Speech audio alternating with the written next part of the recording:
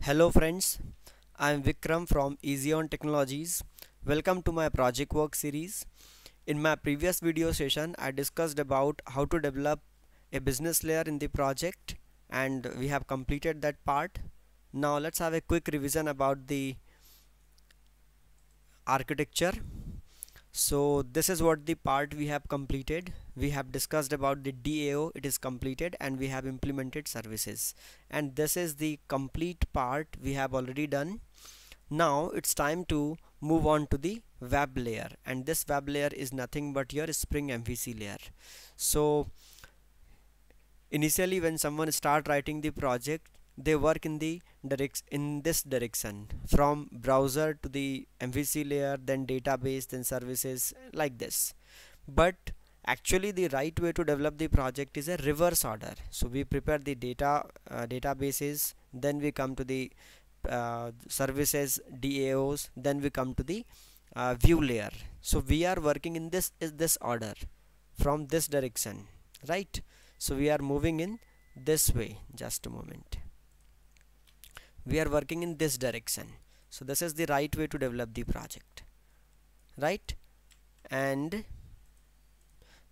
it's time to work on the controller. So in this particular video I'm going to design one layout, and that layout will be your index page, and in coming series we'll add on the form in that layout.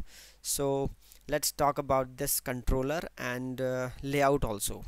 So go back to one small revision. So layout is already planned in the wireframing series. If you go back to my previous videos, I discussed about the wireframe.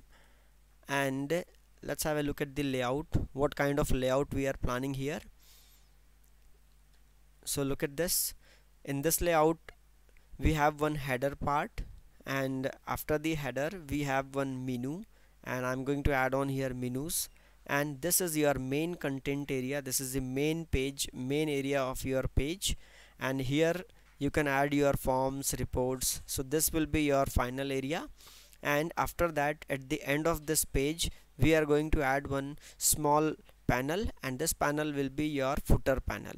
So in this area you can write some copyright messages or some link to the author, like this. So this is what the layout we have already discussed in the wireframing series, and let's develop this. So just close all my previous programs, and here I'm going to add one link in controller. So this is the test controller we have added, but this test controller cannot work, so I'm going to develop one controller here. So this is my controller, let me call it, this is user controller. Why user controller? Because the first page will be my login page and user is going to log in. That's why I'm going to use here login user controller, and this user controller will have provision for all the user related operations. But initially I'm going to prepare one login form in this discussion. So this is user controller. You can make it a controller by using this annotation. This is @ controller.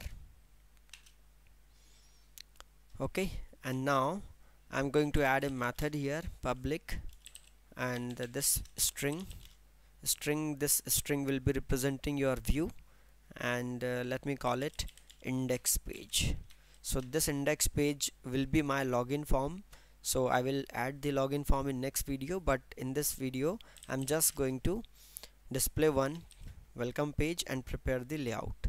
So this is my index JSP, will be called index JSP. This will be JSP page here, and it is resolved by view resolver from web information slash, this is prefix, and view, and then the page name. So page name will be index and then suffix JSP.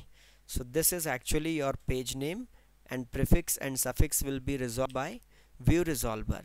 So now you need to provide the mapping for this page. So this is a mapping, request mapping, and you can call here, this is a request mapping. I'm going to write a URL here. Let me call this URL as index URL. So this will be your first page. In fact, you can map here multiple URLs. Just a moment. So this is my first mapping for this method.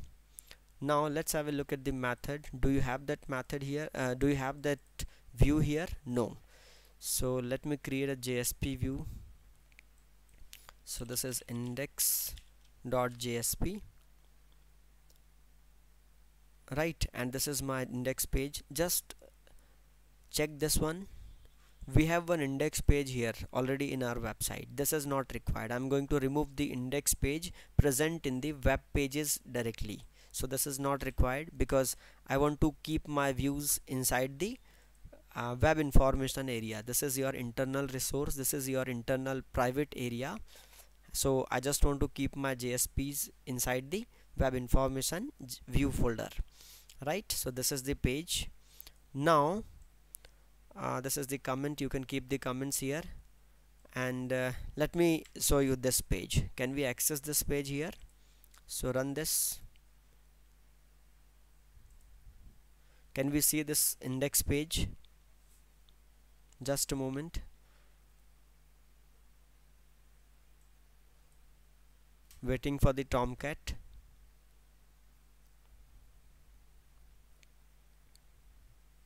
Just a moment, please wait. Deploying the application. Look at the status bar. Deploying Spring Contact application. Correct.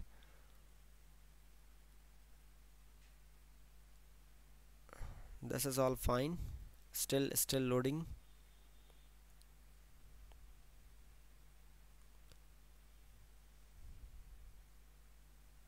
Just a moment. Okay, it has started Google Chrome browser and requesting to the first page. Look at this. So we do not have default page available here, but we have recently added one mapping index. Now can we see that page here? No, it is not working. What is wrong here? Just go back and check it. No mapping found for index. What is wrong here? We have added this mapping, we have added the controller, all fine. Just a moment. Probably my updates are not taken by this tool, so just clean and build the project and redeploy this. We have to re-execute this. Just a moment. I have done clean and build.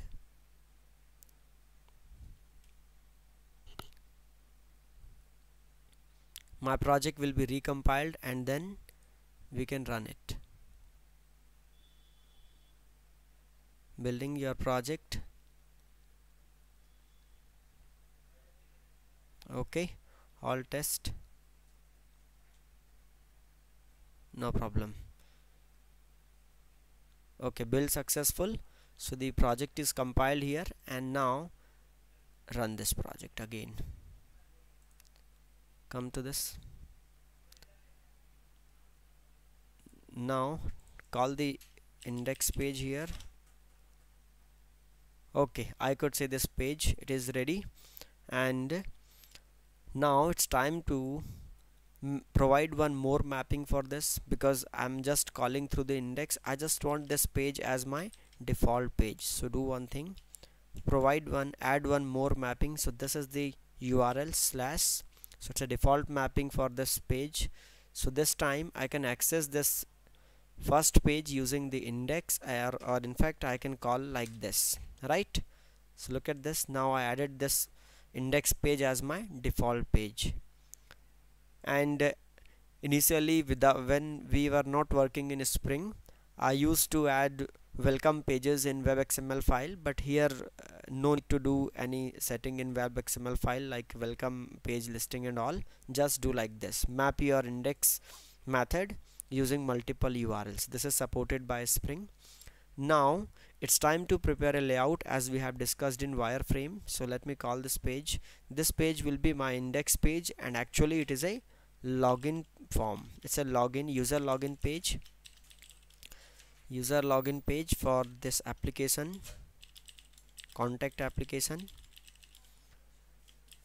And now let me remove this, and I'm going to use here layout.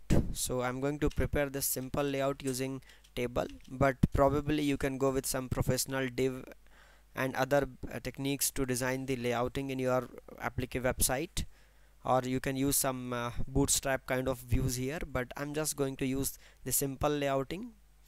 So just add a simple layout here using this, make the border 1. Okay, now add here tr, and inside that I'm going to add this td. Set the height of this td, and the height will be around 100 pixel, and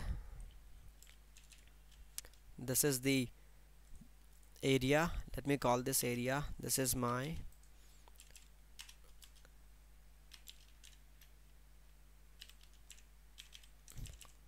my header, page header, and this will be my menu area. I'm going to add here menu. These are the comments, and the height for this menu will be 25 pixel around. Okay, and this area will be your footer area. Sorry, this will be the content area, and the height will be around 350 pixel. Okay, this will be your page content area. So I will be adding here forms, and after that I required a footer, so footer will be small, so copy here, and this will be my footer. So let's refresh this page. Okay, right, so let me add here width. So width will be 80% and percent, and align will be center. Okay, look at this. So this is how the layout looks like. This is the layout of the page. So I can reduce the size for the header. Just a moment, I can make it 80 pixel. So this is my header, and I have reduced here the size from both the side, east and west sides. So this is the final size of the table, and I can add here background images and all in next video. So this is enough for the discussion, and look at this wireframe here. Let's compare with the wireframe. So here we have added one screen. We have added here header, menu, and this content area, and the footer are exactly same we have developed here. This is header, menu, content, and the footer side. So everything is done in this video, and if you have any doubt regarding this discussion, you can ask your query in comments. And thank you very much for watching. See you in next video.